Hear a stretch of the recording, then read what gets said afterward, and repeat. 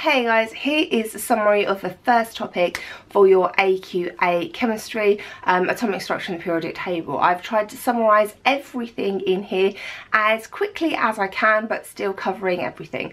To go with this, you can go and get the free revision guide from my website, which goes through every single thing you need to know, and then links to a more detailed video about it. And then after you've done this video, you can check out the quick fire questions also in the free revision guide to check that you remember everything. Good luck guys, and don't forget I've done loads and loads of videos like this, so subscribe so you don't miss any of those ones coming up.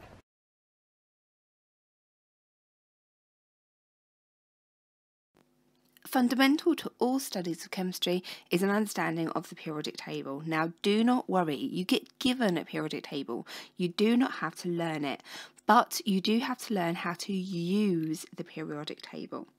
So what you need to know is that all substances are made from atoms, and elements of these atoms can be found on the periodic table. So everything that is known to exist so far is listed on the periodic table. You can see these symbols here, the letters, and they tell us what things are. For example, my favourite one and really good for quizzes, this. The symbol W stands for tungsten.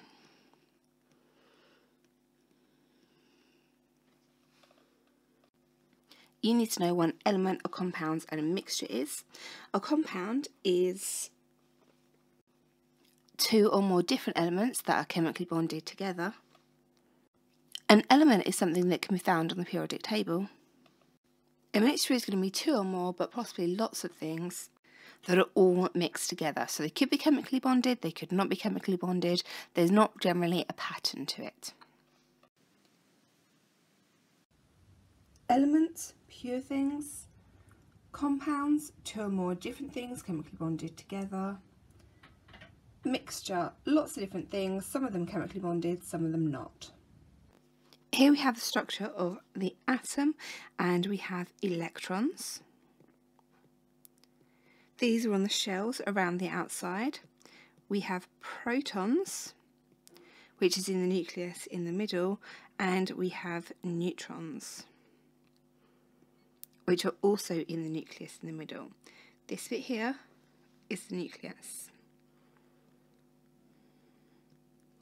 And these are the shells, or energy levels.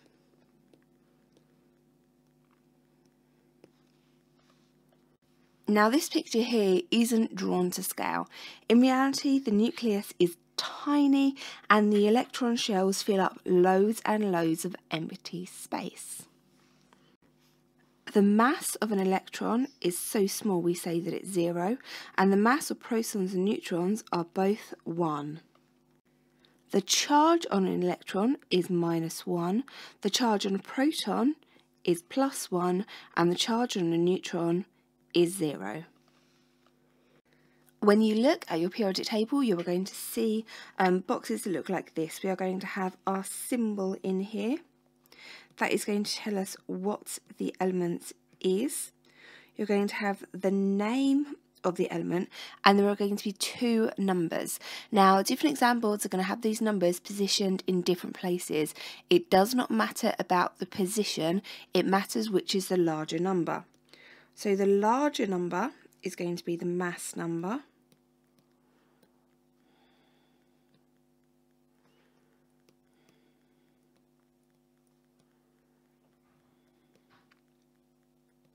And the smaller number is the atomic number.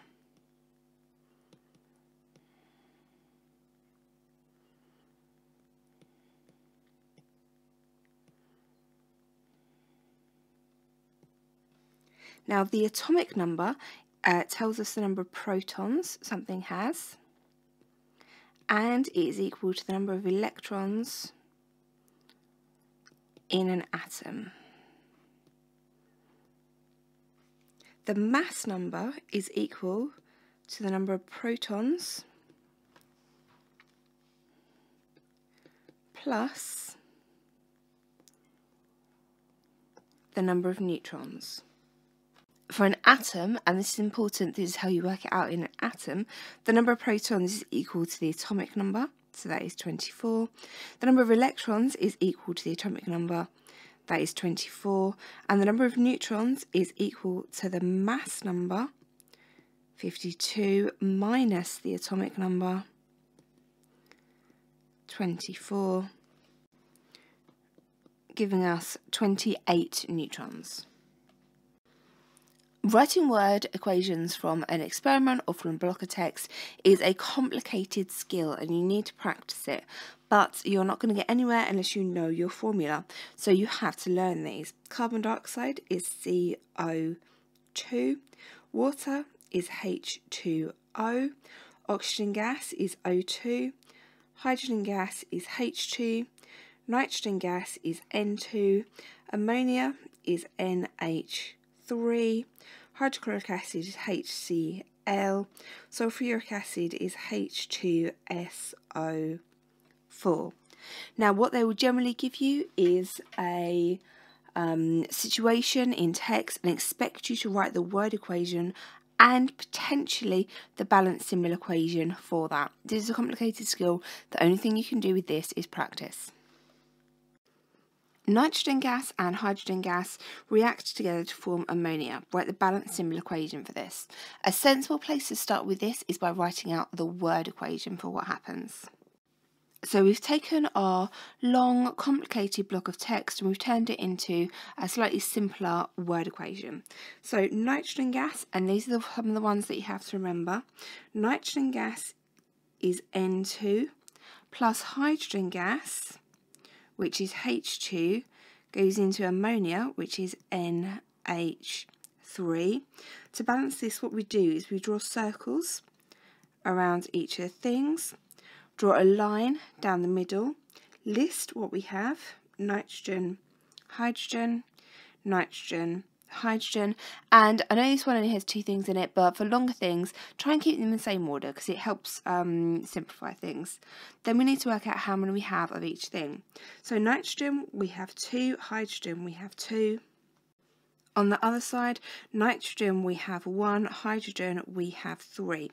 So we need to increase the number of things we have on both sides. So I'm going to start with nitrogen, and the only thing that I can add is another bubble, and I cannot change what is inside the bubble, so it has to be a whole another bubble of NH3, which changes all of my numbers.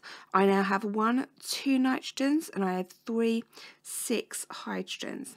So now you can see I have the same number of nitrogens on both sides, 2 on both sides, but I don't have the same number of hydrogens.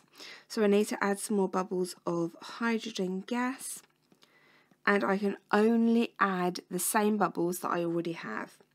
Now I have 2, 4, 6 bubbles of hydrogen gas, and it is balanced. Now I need to write this out neatly for the examiner. I have N2, just one bubble of that, 1, 2, 3 bubbles of H2, and I have 1, 2 bubbles of NH3. Balancing equations, working out equations from a block of text is an absolutely essential skill that you are going to need right from the very beginning all the way through to the very end of your chemistry career, no matter how long or short that is. So you need to get practiced on this because I can't guarantee anything, but this is going to come up on your exam. If you want more practice this, you can get loads more examples either over on my classroom channel or get my book from my website. There are lots of different ways you can separate out mixtures.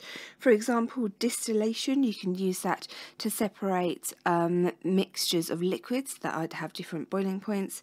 You can separate off a liquid away from a solid, leaving a solid in there with evaporation. Filtration, you can have your solid staying in the filter paper where your liquid drips through. And fractional distillation, you can use that to separate compounds or mixtures out by different sizes and by different boiling points. Before we had our current model of the atom, we had the plum pudding model of the atom, which was a large cloud, a large sphere of positive charge with electrons randomly dotted throughout it. A few people did experiments which changed the model of the atom and led to the model that we have today. Rutherford and Marsden conducted an experiment to show that the model of the atom wasn't quite like what they thought. If the model of the atom was like the plum pudding model, with positive and negative charges evenly distributed, when they fired that alpha particle gun, which is positive at it, you would expect things to bounce back. But that's not what happened. What actually happened is that the majority of things went straight through. A few things went towards it and then got deflected a little bit, and then very, very infrequently things went towards it and bounced backwards. And this suggested to them that the positive charge wasn't evenly distributed, but was clustered around little centres, which they called the nucleus. At the time of this discovery, they only knew about the positive and the negative things inside an atom, the protons and the electrons, but this didn't really correlate with other data that they had about the weight. So a third thing was discovered by Chadwick, and he proved the existence of neutrons. The periodic table tells you a lot more than you actually think. On the periodic table we have groups. These go down, increasing in number as we go across. And the groups tell us the number of electrons on the outer shell.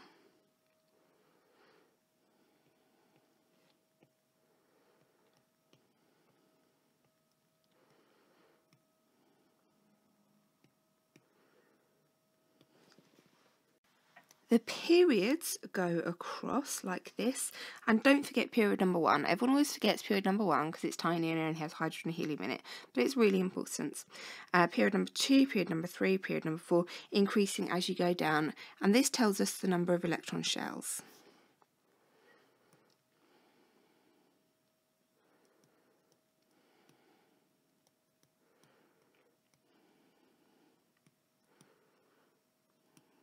We can use these two pieces of information to work out the electronic configuration of an atom. We can also use it to remind us how many electrons go in each shell. So in the first period there are 2 elements, and in the first shell we can only fit 2 electrons. In the second period there are 8 elements, and in the second shell we can only fit 8 electrons. In the third period there are 8 elements, and in the third shell we can only fit 8 electrons. The fourth shell you only need to know up to calcium.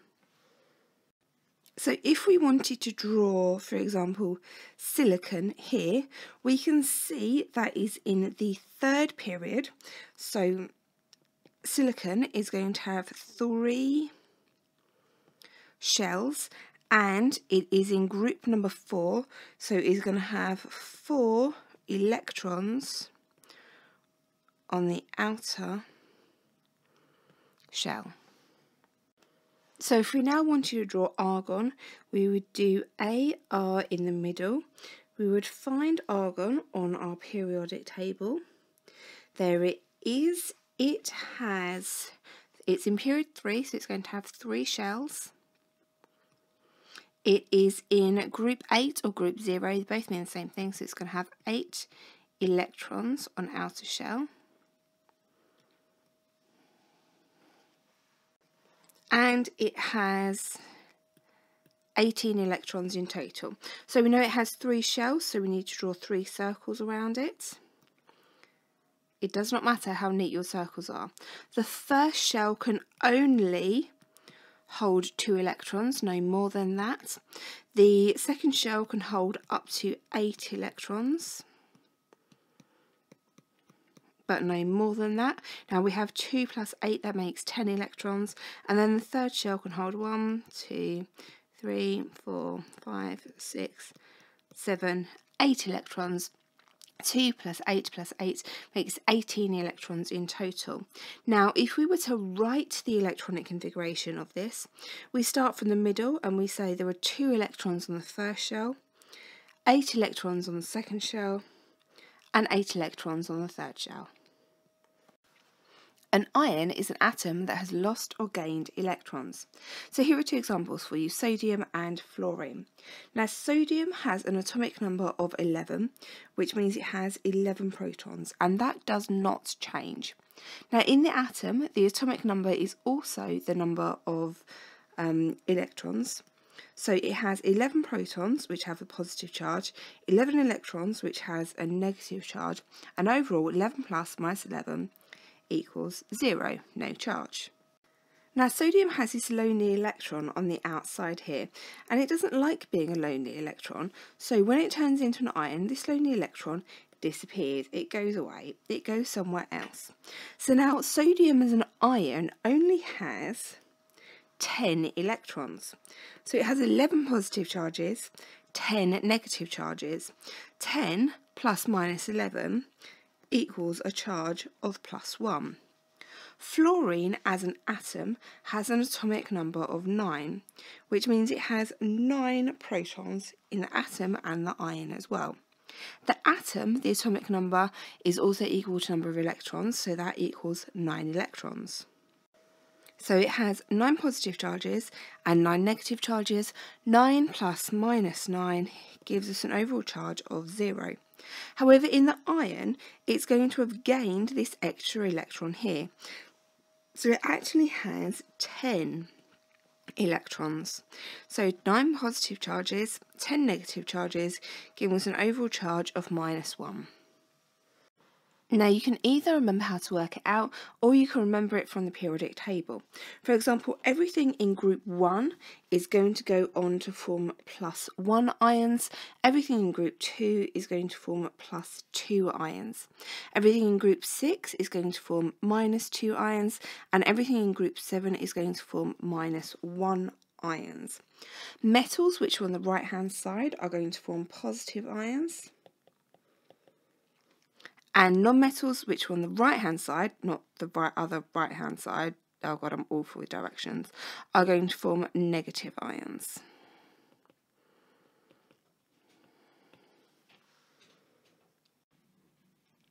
Here you can see our modern periodic table, but it didn't always look like that. The very first periodic table included a lot of things on there that were compounds, mixtures, that weren't even elements. It was a bit confused and it didn't have any gaps of things that hadn't been discovered.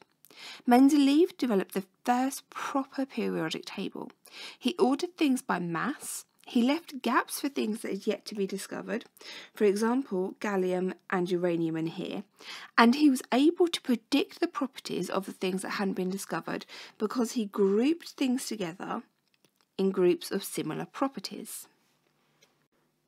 Over here on the far right hand side we have group 0, or it's sometimes marked as group 8. These are the noble gases. These are unreactive because they have a full outer shell. The boiling points of these gases increase as you move down the group. Over on the far left-hand side of the periodic table, we have group 1, also known as the alkali metals. These are very, very reactive as they only have 1 electron in their outer shell, which they are desperate to get rid of.